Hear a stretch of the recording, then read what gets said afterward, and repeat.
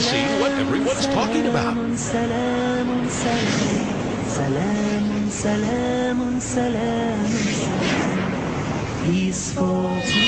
Bismillah, alhamdulillah, assalamu alaikum, peace be unto you. Welcome to another episode of the Deen Show.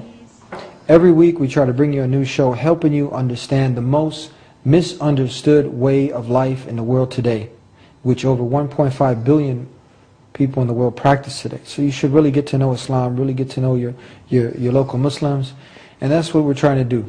We're trying to help you build a better understanding, so that's how we can build tolerance within each other, and that's how we can strive to get to that peace that we're all looking for.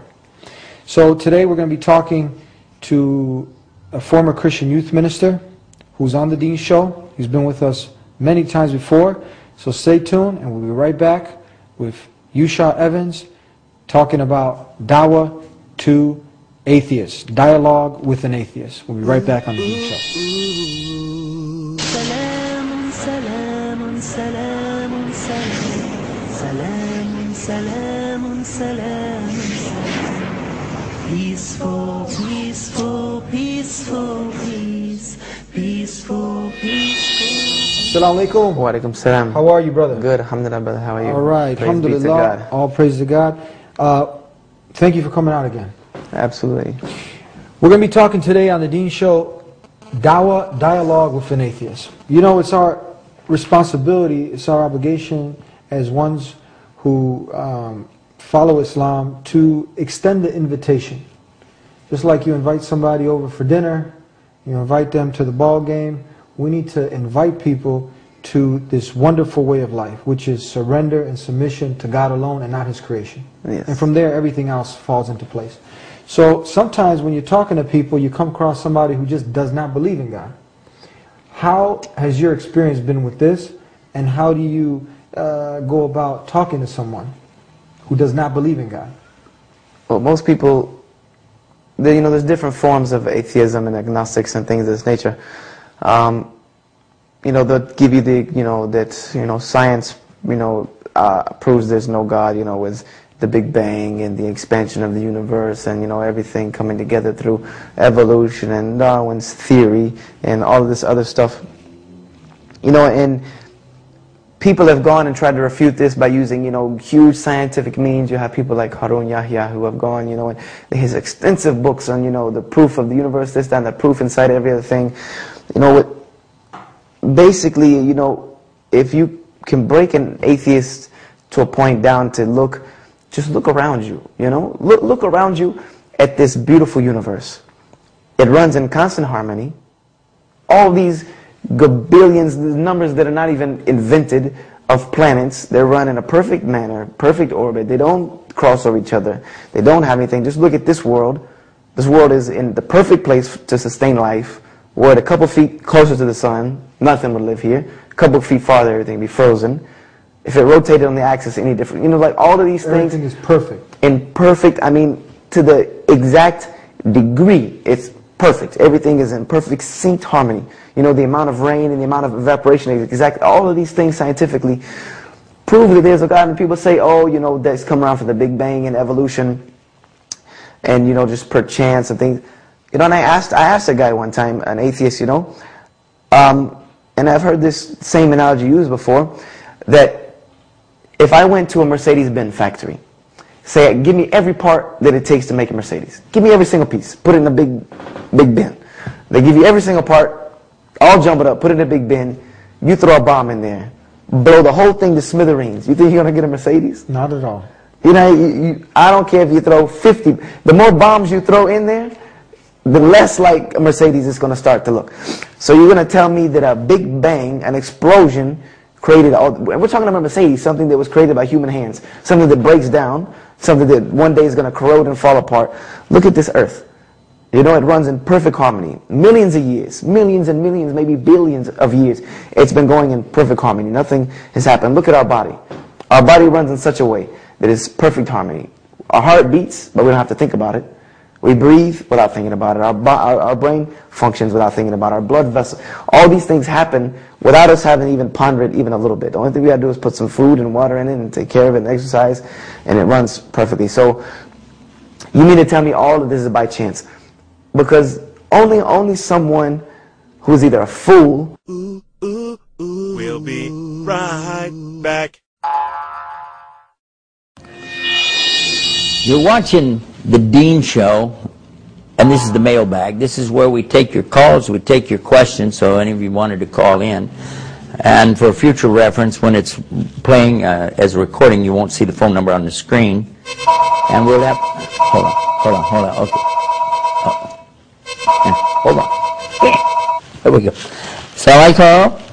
Yes. This is the Deen Show. Go ahead. This is Yusuf Estes. Well, thank you. Thank you very much. Okay, but ask, you have a question, okay? Alrighty then. We'll do that right now. Keep your TV on, and we'll. Okay. Assalamu alaikum wa rahmatullah. Question. They called in and they're asking us about the subject of how do you prove there's God, and how do you overcome the question when somebody asks you that where did everything come from? And what about the Big Bang? That the universe is coming from a Big Bang, and why don't we just accept that instead of coming up with this creation business? Okay. One of the ways I like to explain it to our students is like this. It's pretty simple. First and foremost, if they're not Muslim, I always remind them that we say, thank you for asking me about my religion, refer to the Quran and the teachings of Muhammad, and make sure they understand that this is not something you're going to make up on the spot. Okay. The next thing, though, is to ask them, what would happen if I take a water glass and I walk out to the pavement and I drop it? And it'll shatter into many pieces, splintered and break, and it'll just be destroyed, glass everywhere. I say, what will happen if I bring another glass and drop it? They said, the same thing. I said, will it be exactly the same? They said, no, it'll be different every time, but it will always be shattered. All right. Now, another thing, when you talk about something just blowing up, we talk about that there was a mass that just blew up and everything came out of that. Just a big bang is what they refer to, a big bang, a blowing up. Now, we know full well about things blowing up. In fact, they are attributing all the blowings up to the Muslims in the world, aren't they? But consider this. Well, you've seen it, and I've seen it on television. It's a horrible thing. It's never beautiful, is it? Is it? No, the only thing that comes out of explosions is chaos. When there's this random blowing up or the random dropping of this glass on the pavement, you'll get mess. You don't ever get order. You don't have order that comes out of chaos. Never, ever. It doesn't happen that way. So how would it be if a tornado went through a junkyard, a salvage yard, and picked all this metal up, the cars and old refrigerators, and threw them up into the air, spun them around, and then suddenly dropped them down, and it turns out that all of it was compact together and made a brand new Mercedes with the motor running. A brand new automobile and the motor running. Would you accept that? You said, this is crazy. This is wilder than a Steven Spielberg sci-fi movie. You're right. It is. Yet when you look to the universe, what do you see? What do you see? You see these spheres going in elliptical orbits. The sun in an orbit. The planets around the sun in orbits. The moons going around the planets. They're in orbits too. And how is that? How does this come about? Stop and think about it. Is it possible that this kind of order comes from an explosion? Without a design, without a plan? And when you look to the microscope, you look at these molecules, and you know, these also are what? These are round orbs. And the theory of the atom is the same thing, that you have a proton, an electron, a neutron, and these are also spheres going in orbits around other spheres. So what we find under the microscope, we find in the telescope as well. And who is it that designed this? How is this plan all coming together? And a molecule of protein could not be produced by accident if you took all the elements in the universe and slammed them together for billions and billions and billions of times. They would never ever form the first molecule of protein. And protein is the essence of life itself. We know that all life came out of water. And that's what it says in the Quran 1400 years ago. All life is brought out of water. Allah said that He brought life out of water. Go check it out. Go to scienceislam.com. Prove it for yourself. Okay, let's go back to the show. Already in progress. You're watching the Deen Show. Ooh, ooh, ooh. Only someone who's either a fool or someone who is so stubborn, because if you really break it down to most atheists, it's usually not because of these factors. It usually breaks down to something like, my little sister died when I was 10 years old. She was hit by a car. Or, my mother died of cancer.